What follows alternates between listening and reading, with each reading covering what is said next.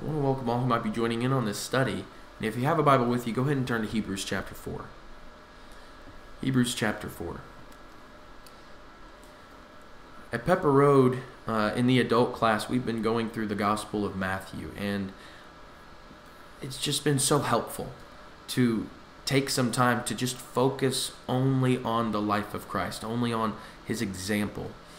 And so this week especially, my mind has been stuck on just how much encouragement we can receive from his example. And there's just so much to gain. There's so much to appreciate. There are all kinds of points to be made as you study through the life of Christ. There's so much to be awestruck by.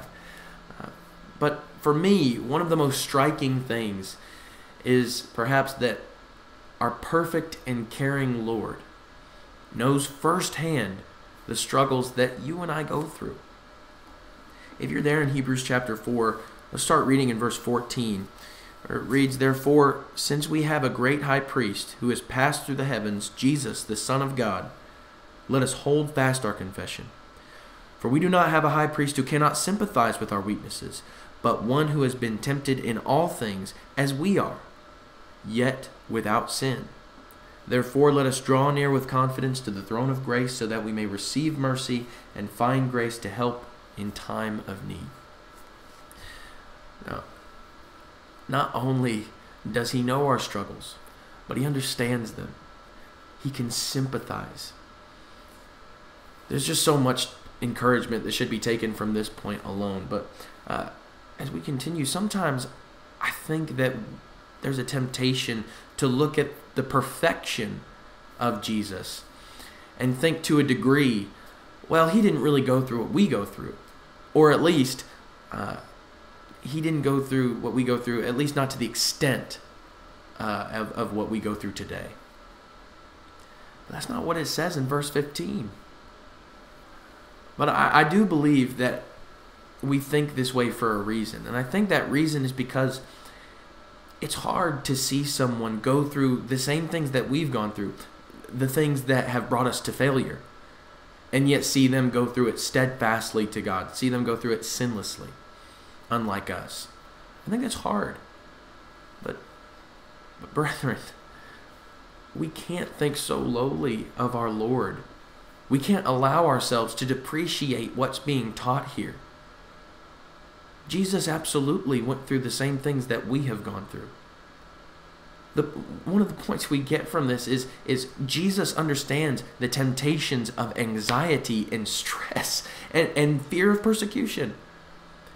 He has all of those temptations were a part of his life. He knows every avenue that temptation can take to get to us. And with all of that, the Hebrew writer still says in chapter 2 and verse 18, since he himself was tempted in that which he has suffered, he is able to come to the aid of those who are tempted. He's been where we are. He's been where we have been. He knows how it feels, and because of that, we can find support in him through the same things, through those same temptations, those same weaknesses. And I know that this is a simple point, but let's not overlook its impact. Because we have a Savior who sympathizes with us, we can therefore draw near with confidence, as it says in verse 16. Now, how many of us aren't using this support? How many of us who are currently struggling with chronic anxiety maybe, or whatever your weakness may be, whatever our own weakness might be, how often do we rely on the encouragement of Christ's shared experiences? I think many Christians would say, being honest, not enough. And how foolish that is, because if I want to know how to get through this weakness or this temptation, who better to look to than Jesus, who not only was tempted with the same things, but got through them perfectly. We need to be sure we don't ignore the benefit of that kind of support from our Lord. We need to be sure that we appreciate the examples that we have of him. So yes, we do have a compassionate Lord, a high priest who can sympathize. But the thing that probably touches me the most about all of that is the fact that he would even want to. Think about how blessed we are that God would even want to sympathize with our imperfections. Our Lord had to leave heaven and come to this earth, not for his own sake, but for ours.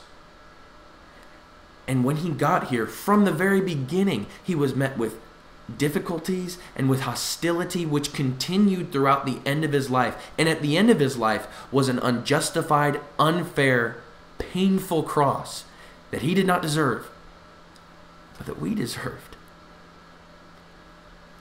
And yet, even in all of that, he remained perfect. And we come to him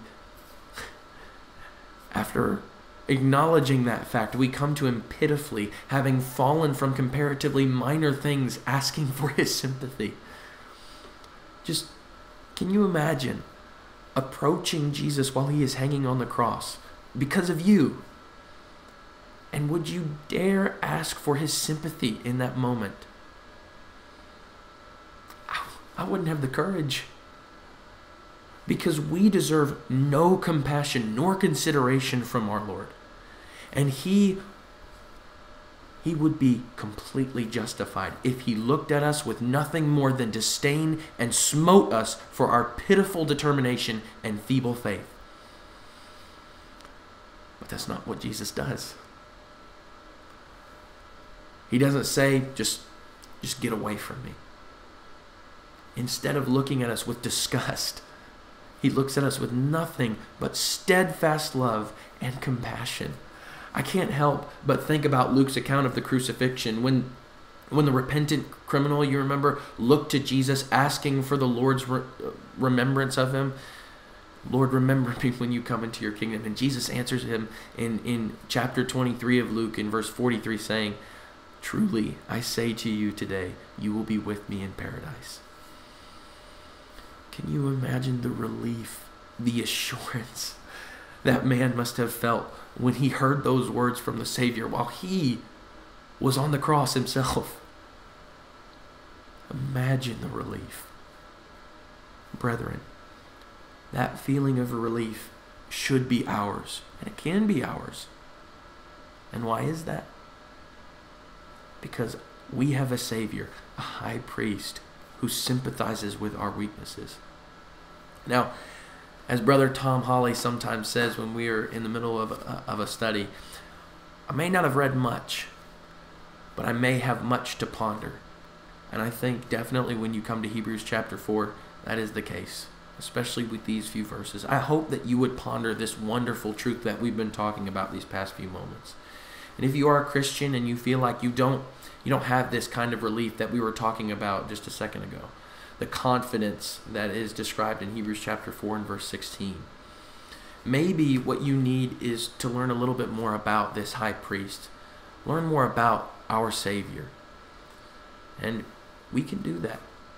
We can study together. Your brethren would love nothing more than to help you in that, to study together and to learn more about that. We can all benefit from more study into our Lord and his example. If you're not a Christian, but you'd like to become one, or you just simply like to study more about the Bible, you'd like to study more about this Jesus, please contact us. Let us know how we can help you. We would love to have a study with you. There's nothing more in this world that we love to do than to talk more about Jesus. I hope that this study has been a help to you, or at the very least an encouragement. We invite you to come back and join us in our next studies throughout the week, and we hope to see you there. God bless.